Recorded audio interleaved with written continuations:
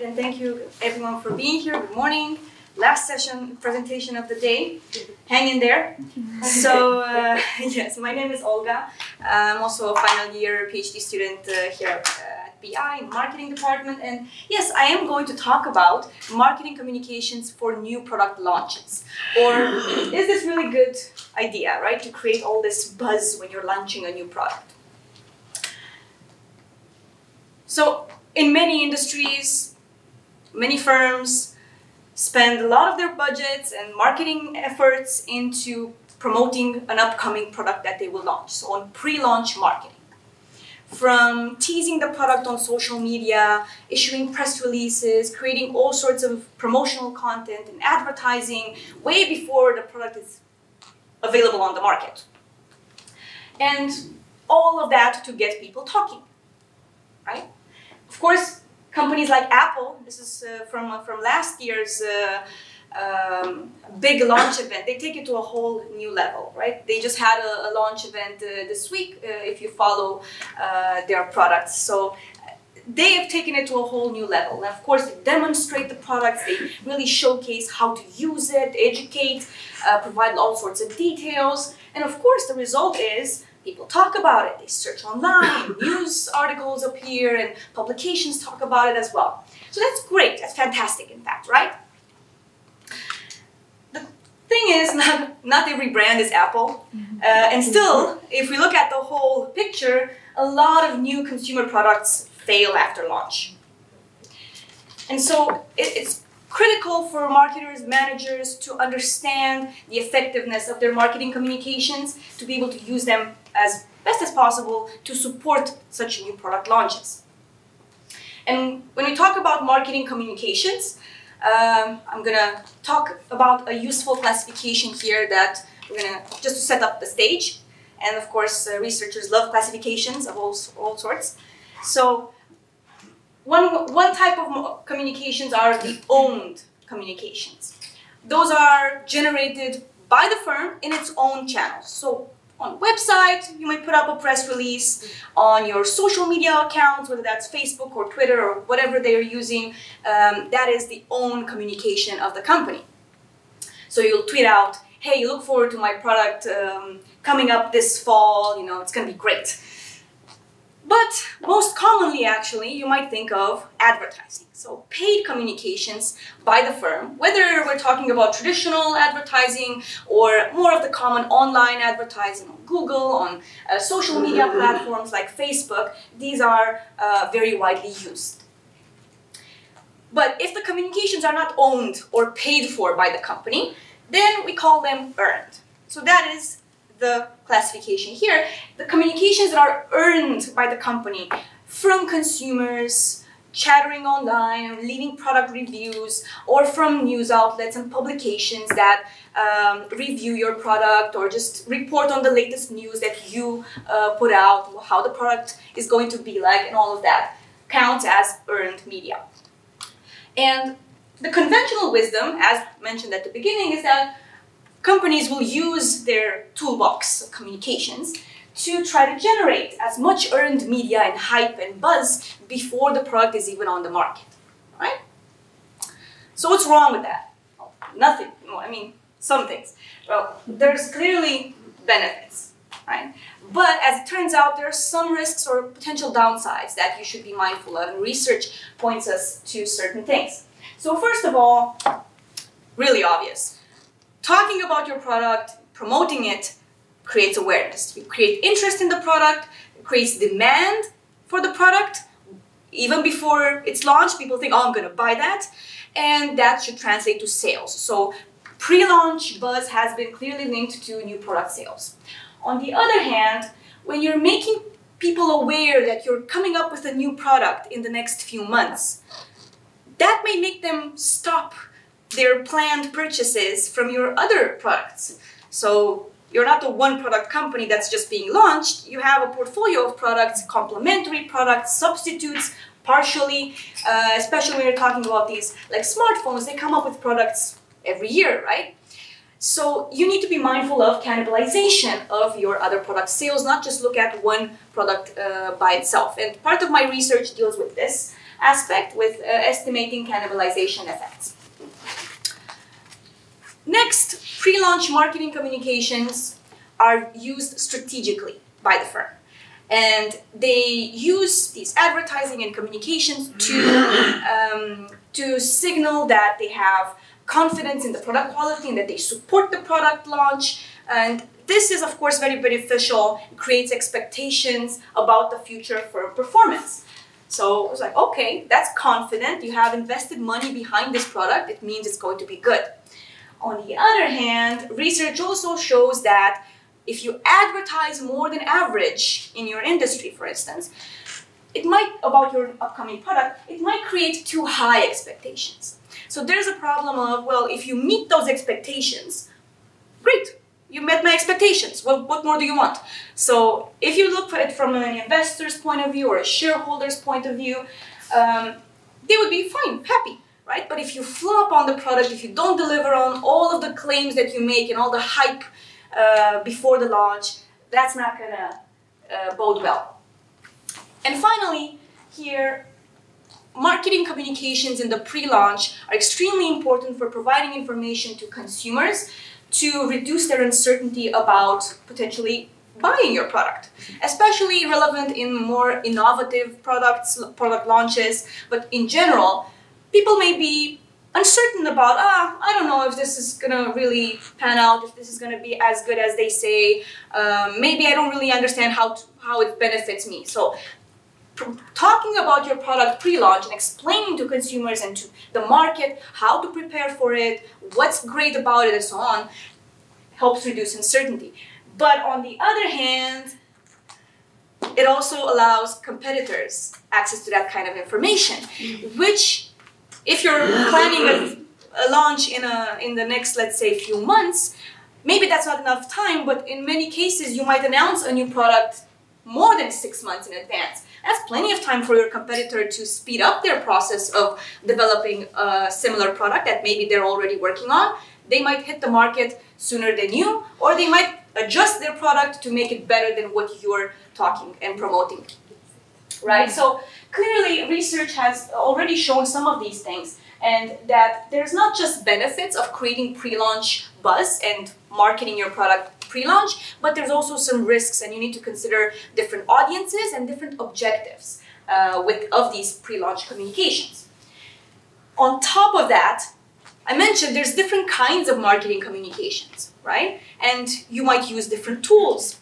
So these may vary in their effectiveness in achieving these objectives. Pre-launch versus post-launch. When you're supporting a new product launch, you might promote just both pre and post.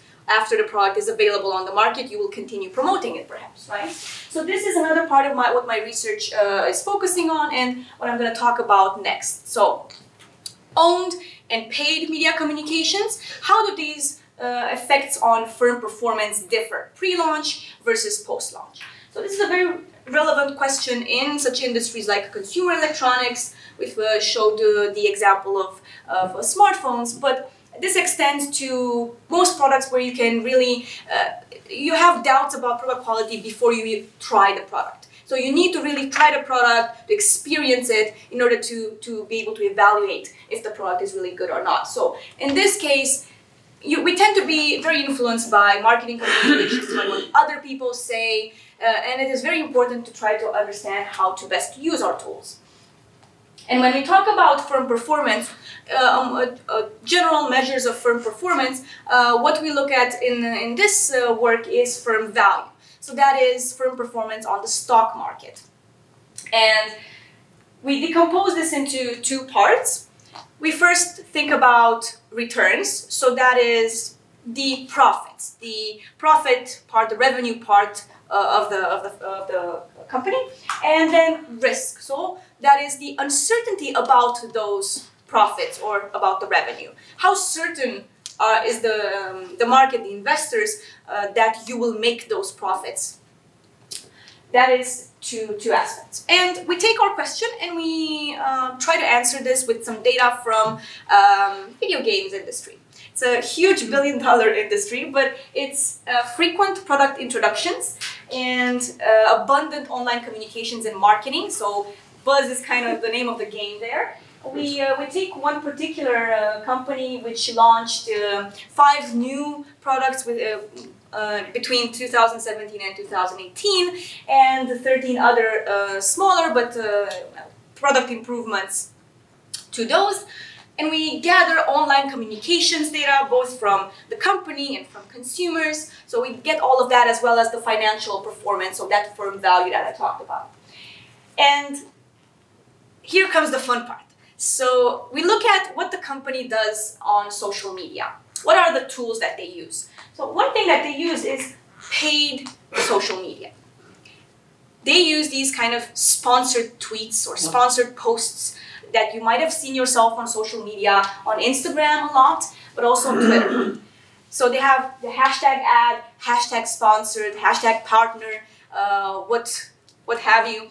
And they use these consumers who are more experienced in the products and have a certain reputation perhaps in the industry, and they get them to promote their products. So they benefit from the paid aspect. It's very clearly disclosed. They have to do that.